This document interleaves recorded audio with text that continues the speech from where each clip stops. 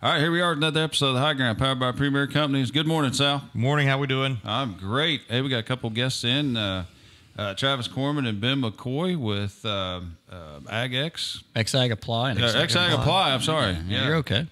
And, we're excited to talk about your drone applications and where you're from and how this all got started. So, we're going to start the day off with the question of the day. We took it easy on you guys. This is all personal experience type question here. So tell us, what was the favorite concert of yours you've ever attended? Oh, man. Thank you for being here. I'm a pretty boring guy. First of all, I don't like crowds, so I've been... That'll be a problem. That knocks down that, right? No, I have been to a George Strait concert, so that was pretty neat. But I'm more of the... It was years ago, decades ago, probably before I was in the service and everything. It was up in Indianapolis up there when he came through a long time ago. But otherwise, I just like the 20, 30 guys in a bar. I don't care if the guy's known or not. I just low-key, small little, 6-string on a knee is my type of thing. Nice. So, I like it. Yeah. So. I like it. George Strait. I saw him on his farewell tour twice. I think it was a couple years ago, Louisville and Lexington. So. You wouldn't let him quit. I wouldn't. I wouldn't. I want to see him again, too, because I think he's back out. You went to Alabama, too, didn't you? Yes, I did. So that's saying something, because I wanted to go to that one, but I had the opportunity, but I didn't like people. So nice. Crowds of people, just people. You're not real comfortable in here. No, there's too many people. Right? Yeah.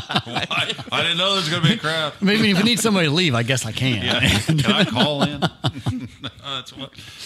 Sal? Well, mine's a little different. Usually, it always is. Yours is always a little different. My wife and I ended up in Vail, Colorado, and Kid Rock was out there, and this was in the late winter, kind of maybe very early spring, and he was out there for an outdoor concert. And my wife and I are not skiers, but we kind of ended up on this ski trip. And anyway, I had my deer hunting camouflage on. She was dressed up like a skier, but I had on my deer hunting camo, Gore-Tex, and fleece hat. And you look like Ted Nugent being there. Yeah. And so you can imagine in Vail, Colorado, the crowd that we were with, and people were like, "Cool hat, man." Sure. Yeah. And that was Kid Rock, and we had a heck of a good time. Was this in Kid Rock's heyday? Yes. It was back in the day. There you go. So it was something. Nice. I tried to get Kim to get on my shoulders and get up close to the stage, but she's like, no. Glad to know that she's always been the one with that has the always. Yeah, good. Good. That's good to know. So mine, I'll make it quick, but we scored Garth Brooks tickets in the late 90s, and we scored these tickets. We bought 6 of them, I believe, and every one of them was individual seats. Well, so my seat, that's all you could get. I mean, it sold out like 5 times in a row or whatever. So the seat I have, my back is touching the back wall of the auditorium. So my wife, she comes up, and she's actually like just sitting on one knee. So we could actually be together, because we're like 8 rows apart in totally different sections. Well, here comes a guy with a flashlight and a badge up to the top, and I'm like, "Well, here we go. See ya. We're out of here. I'm in my seat." Yeah, exactly. I'll get pictures. Not good ones, because Go back to the car. I can barely see him myself. So, anyway, he walks up there and he said, "Are these your seats?" I'm like, "Yep." He said, "Well, Garth always picks out the worst seats in the house and reserves the first 2 rows for those people. And we're offering you complimentary tickets to the second row." So unfortunately, the other 4 people who are scattered all throughout the building see us begin to make our way to the front of the stage. So so when we were a second row, so the first row, when he comes out, they get up and move to the stage. So we're actually basically front row. And for a Garth Brooks concert in his heyday. My wife has tried to get Garth Brooks concerts tickets. I think we bought them twice over now. And that's like through the COVID thing. And like he canceled, this, kept rescheduling. And oh, man, that's a nightmare. That's impressive that you. It was fun. It was interesting. I don't know. It was good. But I know the rest of our group, not that impressed. But we tried to share with them how awesome it was. I Told them all about it. Right? It was really cool. I wish you guys could have been there. So anyways, that's what I've got. So go ahead, Sal. Well, before we get started, I got to tell you, as soon as Travis got in here and sat down, him and Ben sat down here, and so he's got obsessive compulsive about crowds and also wires, apparently, because the first thing he did was he goes, I need zip ties. What is this unorganized? So that stems from us, putting technology into ag equipment and stuff like that. And oh my gosh, it's around your feet. I'm looking down. And I'm like, I'm rolling over it with my chair right now. I can fix this, guys. I can help you out. I promise. And it won't take long. If you guys are hiring, you got a fellow over here. So. Well, let's bigger in on topic. So, Xperience Ag. So you're going to be our drone provider this year for spring. Yeah. So Xperience Ag, we primarily do service and sales of technology. So we sell drones, but then we also do technology within automation of ag. XAG Apply is a sister company that is co-owned with that. So we do the drone application. It's an application-only company that's fully licensed for the aerial application of primarily fungicides, herbicides, wherever we fit into that space. We probably need to back up a little bit and say how you got to that point. So let's do some personal introductions first, and then we'll get into. So Travis, you tell us your story. I don't know how far back you want to go. You didn't meet your wife in a crowd, but no, didn't meet my wife in a crowd. No, actually met my wife in Hawaii, so that was far enough away. But that's another story, another time. I kind of got into the technology space, started Xperience Ag in 2014. Was working at a local company here in Seymour. Prior to that, and just kind of got overwhelmed with how they ran the thing and the lack of service on it. Really like the service side. So kind of went out and started working for a grower. Had a lot of people calling saying you need to do your own thing. Started as a single man show in 2014, and we've just kind of grown it from there. Realized that those people rely on me, and I need more than just me for them to rely on. If I'm sick, I can't make it, whatever worst case is. So we started to grow, and that's kind of brought us to where we are today with that side of the business. The XAG Apply, a quick thing on that, I guess. We looked for another way to enter the service space that was unique, and not just pulling soil samples, doing something else that, with Xperience Ag, we wanted to just, kind of create another partnership there. So we kind of got into that last year. We flew 5,700 acres. We had one drone primarily out doing that. So we had a proof of concept. We were really pushing pretty hard on that and realized that this may be something, there is a demand for this. So we just, approached you guys, and we're going to be flying some acres for you, I understand, this year, and we're excited about that. So we've kind of teamed up and personneled up to make that happen. Good. So, and Ben, I graduated Purdue and went back home and started working on the farm with my dad, and then kind of 10 years went by and just felt like I wanted something more and jumped into the ag financial space, actually working for a credit union up north as an underwriter. And Travis approached me a couple years into that and wanted to dive into the data side of farming and the technology use, and that kind of intrigued me, and I jumped head in, and that's kind of where I've been with the company. But as XAG Apply kind of got spun off, I got to really working on that side and really enjoyed that as well, and kind of riding along the ride and enjoying kind of where we've gone and where we're going to hopefully go. Well, we have a busy summer coming up. So tell us about these drones that we're going to spray fungicides primarily to keep the plants healthy, for those listeners that may not be familiar with everything we do. So kind of describe, when we picture a drone, they're like this big. Yeah, right? we should have brought one. We could have put one on the table here for you guys. Yeah, that would have been good. So tell us about these drones. The drones, they're a lot bigger than what you typically think. We do several outings with schools, and kids just are amazed. Give them rides. They all want to ride. That's the number one question. That's the number one question. Kid ever. Can we ride it? No, we can't ride it. That's like a lawnmower blade spinning above your head. So they don't. Of course, that never enters your head as a kid, as the safety side of it. But no, the drones are made. There's some manufacturers that are primarily focused on making ag spray drones. Helio is one brand that is like that. DJI, that's your little drones from pocket size to, they make huge ones as well. So we have both, a couple sets of each. But you're looking at a drone that's going to be about 8.5, 9 feet tip to tip on a from rotor to rotor and stuff. They can lift about 200-pound capacity, with themselves included in that weight. So the ones we got right now, I think the largest drones are approved for application or 10-gallon capacity on your tank size. That's quite a bit. Mm-hmm. Yeah. And batteries are still a limiting factor. On what we're doing today is, how long your flight times can be based on your batteries. And that's what also limits payload capability. Payload capability is also limited on what the FAA approves for flight. They don't really, I think they're kind of worried about Homeland Security and stuff like that going on. So you have to know all the laws and regulations of what's up in the air because you're big enough to do a lot of damage now. We're not just flying a little bitty pocket drone to take pictures. Not a camera drone anymore. No, it is not. No, and really, they're like the drones we have.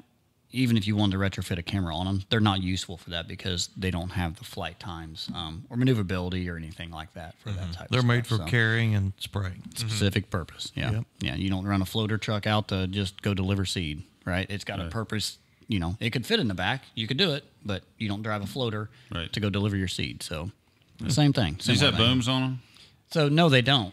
They don't actually. The first generations, they did have a spray boom that was under them. A lot of those spray booms were about 20 foot wide or something like that. But what these have is they use the rotor wash. So where typically we think drift is bad, that's one of those things in spray that we're saying, hey, watch your drift. We have to create drift because the rotor wash and prop wash blows that down into the canopy and gets you good penetration down in there. So, but these, they're not any wider than what they are. I think we have 16 nozzles. Yes. I think 16 nozzles per drone. Yep. And then, of course, you size up and you do a lot of studies on your, I guess, your wet cards, your water sensitive papers. Spray paper, yeah. Yeah, to see what you've got in your coverages across the board and how wide you can actually spray. A lot of them, they'll advertise 32 feet, 35 feet spray width and stuff, and depending on your crop is how wide you actually can go. Okay. So, How far above crop canopy do you fly? We like to set a rule of about 10 feet and stuff like that. If you get much lower than that, the obstacle avoidance on the drones, if you fly across a waterway that's mowed and you got 10-foot wall of corn, it'll try to drop down in the canopy and it senses that, that corn on the fall side and it'll stop itself. So there becomes a lot of intensive management, or maybe it won't get picked up fast enough to get over that. So you're really 10 feet's really good, but if you walk out there and you have a hat on your head, 10 feet's close to blowing the hat off your head. I mean, if it's hovering over top of you and stuff. So it gets a lot of good, and we see a lot of good wind penetration down into the crop and movement of that. And we're trying to get to the ear leaf, which is 4 foot from the top of the Yeah. crop. Right. And slightly below, to my understanding. Most disease pressures come up from the ground up. So if you can start a resistance and below that ear leaf, that's where we set a lot of our our water sensitive papers at 2 foot, and we measure them in 2 foot intervals going up to see what we're getting there. So. Okay. So it follows the terrain. Yep. There's terrain, there's terrain compensation, terrain modeling, I guess. So it tries to. The only time you really got to watch that it doesn't follow terrain is when it says come back home. It says I'm 100 foot above this point or 50 or whatever you set it at. It won't follow that anymore. It says I set to that elevation, now I'm flying forward. So if you're coming back up out of some bottom ground and you're flying up over a pretty steep hill and you got some trees, you really got to pay attention and watch because it's just going to keep on trucking. So yeah, I was assuming Yeah. you don't want to buy too many of them. no. So getting them back out of trees isn't fun. So Like Charlie Brown. right. So who's your pilots? Are you guys the pilots? Actually, there's a couple pilots on the end down here. I don't know these guys. So they were saying they had their 107s. Yes, everybody within our company. I'm gonna say everybody, but everybody has taken the step to go and get your 107, and that's a requirement that we have to have within. So anybody we've hired for this has all got 107s, and your dual redundancy. We normally have 2 licensed pilots on the ground. Yep. That way, if we have a guy call in sick, we're still able to run that crew and let him fly, and stuff like that. Plus, that covers us from a multi-drone out of one scenario. There's exemptions and there's laws saying you put the word swarm, multi-drone's politically correct, but swarm is what some of the media likes to use and say this is what national security doesn't want. A swarm is anything more than one drone, operated by a single operator. Okay. So, when we have 2 licensed pilots on the ground, we're allowed to fly 2 drones with no exemptions in place. Okay. And stuff like that, because the liability falls down to 1 per aircraft.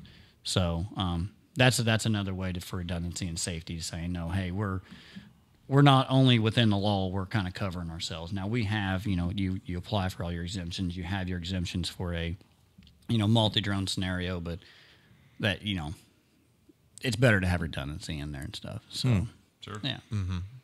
So how are you tendering these? So when you go to the field, what goes? Not a guy you don't pull this thing out of the trunk and let it go. I'm sure. No. We actually saw a picture the other day of somebody that was, they're spraying out the back of their truck, and their generator caught their pickup truck on fire because it got hot. Oh my gosh! And it was one of those deals where it got hot, must have been blowing exhaust on the side of the truck, and then of course something went up. Probably their fuel cans were in the back of the truck, but they had the whole thing melted. Because it takes big generators. It takes a lot of power to charge these batteries fast. Yeah, and charging them fast is what what the key is. So you're typically charging a battery every 9 minutes. Our flight time's every 8, so you can quickly get behind there. So you got to make sure you have enough chargers to stay ahead of what you're doing. We on our setup we have 26-foot enclosed gooseneck trailers. We carry 1,000 gallon of water to the field with us, which will allow us to apply over a day's worth of water. You're going to have some washouts, some different things like that. So you're going to use some water through the course of the day. But that keeps us going all day without having to try to tender out to them and bring them more, more water. But you're going to have 1,000 gallon of water going. You got the generator capacity to be able to charge that, which I think we pull. We're pulling about 140 amps of power out of one trailer. So you got to be able to cut that into 2. I think the max capacity we can pull is 144 off the generator capacity, and then you're jumping up into diesel powered, liquid cooled, big semi trailer style generators. And at that, you're gonna have to put that on another platform, get your CDLs. I mean, your workforce all of a sudden starts to drop. You guys understand that. So we roll out with that. You got your charging stations, you got your mixing. Your inductors, where you kind of do all your chemicals in the back, and then your flight deck up on top to where your pilot's at, and they can keep an eye on everything. So yeah. So how many people would be standing at the end of the field then if you've got one drone running? You talking about people watching? No, not the passerbys, huh? Right, no, employed. Employed. We got 2 people out I'm there. assuming passerbys are several. That's a lot. It's amazing, and we actually encourage it. It's fun because I think it's neat. They really, drones have kind of been an eye-catching thing. People like to fly them around their living room or whatever it is, but you see these things, big things, flying out at night. They don't know what they are flying around, and it's also another thing to be able to educate. And as you kind of said, fungicide, you kind of referenced it earlier, we're actually helping the crop. It's not we're sitting here trying to kill your neighbor's cows now you do get guys that kind of, flip off the lid before they understand what you're doing and what you're trying to do. But you show them, they get excited at that point, and stuff. So we encourage it. Now you have to watch the safety and say, okay, hey, stay back. They're going to come in and, and do this stuff. But no, from school events to, fairs to whatever it is, it's something that we've really made a push to get out there and kind of anytime you can educate in agriculture, you're better off. There's just a lack of understanding across the board. And that's what this is. That's kind of how, Ryan, we started this, to educate and let people know. Yeah. How does the drone, you're not actually flying it. You don't actually manually fly it. Now you have the option there's a manual flight control, available and stuff like that, but actually you pre-program it.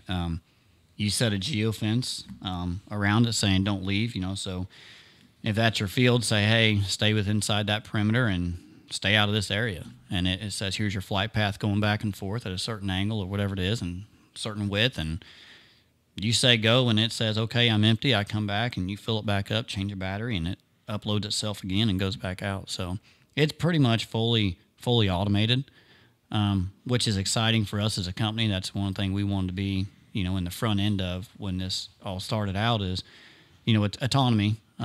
And I think, with sprayers, whatever it may be, in the future moving forward, that's going to be a space we excel in from a service-based industry. So this is a natural step in that direction, because I think we're going to take that same platform in a sense, and you're going to be able to apply it to what's happening on the ground in the field versus in the air. Wow.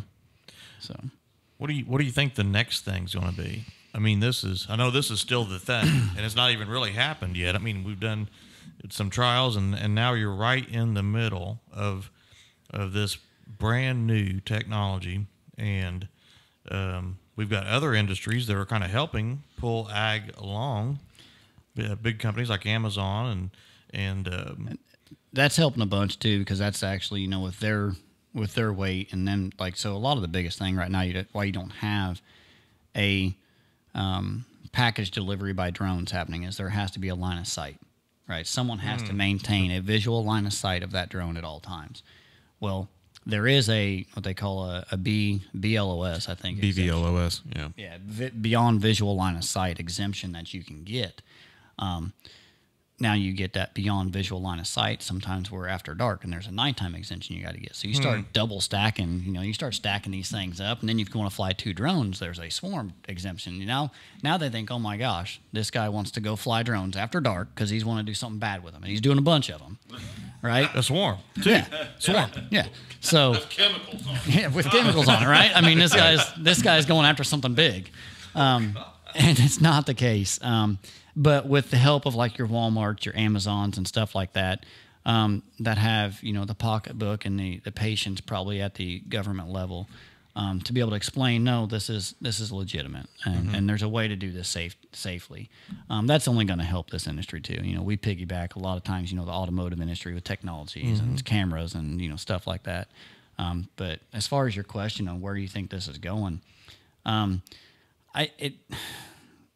I think you're going to see a lot of autonomy start to enter the space, and I think but autonomy is probably not going to be at the individual grower level.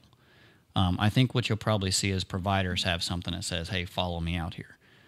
So maybe it's Premier Ag saying, a tag hey, along. A tag along, yeah. Maybe I've got a 4-row planter, but there's a second one that just mimics me through the field, right?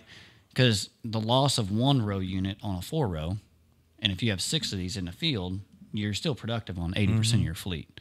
Right now, a 24-row planter goes down because one little bitty thing doesn't work on a planter. They're done, right? And they can't get. Now you have one person that's highly qualified to run that, but if he can monitor what the other 5 are doing out there, I think you're going to see some of that, and that's going to help with a lack of labor. I don't want to say a shortage, a lack of qualified labor. Yeah. That's out there. So, Well, I mean, there's other issues too. As the machinery gets bigger, we get into soil compaction, and that school of thought started probably 15 years ago. Has. About do we go backwards, and do we go back instead of 24 rows? Do we go back to like you said, with 6 rows? Yeah, compaction's a big issue with what they've got. And if you look at just to take the standard layout of a row unit, we have to create compaction to create a seed trench. Right, that's the design of a row unit. It opens it up. You have to have compaction for a sidewall, right? Well, we limit our planting windows because of moisture because we create compaction. So until there's developmental changes within how we get that seed in the ground, they've only been able to offset that with going bigger to get more in the ground at the same time. You can't expand your window you can put it in, but you can expand what you can do in that window. So until there's a change to that, you're not going to change, some of that other thought process. So. So I don't know. I mean, that's where I kind of see it going, I guess. And I don't know. Ben may have some. No, I agree. I mean, that's what we've looked into now for 2 years is that space to get ready for it. So limitations to drones is the weight. Is that our limiting factor? This 200 pounds. Is that a magic? I wouldn't say so. I don't think weight's the limiting factor. No, there's. I mean, like we were down in Texas looking at another one that it's 19 feet tip to tip. Okay, right. I mean, so this isn't the biggest. Now you look at what's legal and what they allow us to use comparative to what the manufacturers can provide.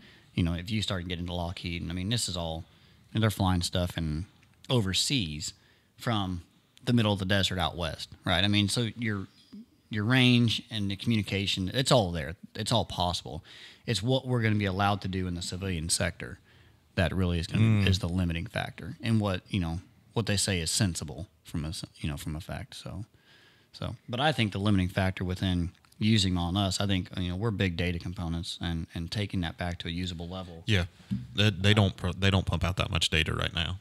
They have the ability to. I mean, they're mapping it, they're tracking it, but to get it in raw form, it's just not. It's not easy in some senses. Understanding the value of that too is them understanding the value of that and how it can be used back down into our level and the decisions we can make from that. That's, it's one thing for us to say we're going to do it, but them to understand what we need out of it is another, I think. Yeah, totally. I mean, we could make prescription maps with these things if we had the data and could pump it in really easily. I mean, some of them do it on a rough scale, but not efficiently. Yeah. Wow. Yeah. So, but probably technology will change faster than the ability to keep up with the investment. Yeah. Yes. Yeah. And it's simpler trying to keep up on any digital device you have. You purchase it, and you need to make sure that thing you have a plan for that laid out in front of you, saying, hey, I need to run this, and I need to make sure this thing stays around for this long. And that's what you try to do with all technology that you get. You don't buy this cell phone today and say, well, next month I'm going to buy another one. You can say, well, probably run that until I break it. Mm-hmm. So you hope. Yeah, you hope, right? Let's not use that analogy with the drone. No, you try. No. Exactly. So to clarify, how many are you running now? We've got six. We got now? 6 drones. So you got 3 full-time crews that are going to be running, and we'll be running those guys as much around the clock as you can. So we got 12 personnel to run those 3 crews. Okay. So it'll be Other capabilities of the drone: dry, Yep. seeding, do that. Fertilizer, cover crop, all that kind of cover stuff. crop is a big thing.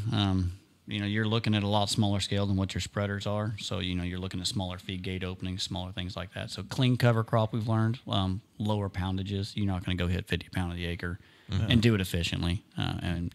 We could do it, but it's going to be cost prohibitive for someone to do that. But, Sure. Your radishes and different things like that. But yeah, so that's on these types of things, I'd say that's probably about what you got. You got a spreader bin and any capability of a spreader bin.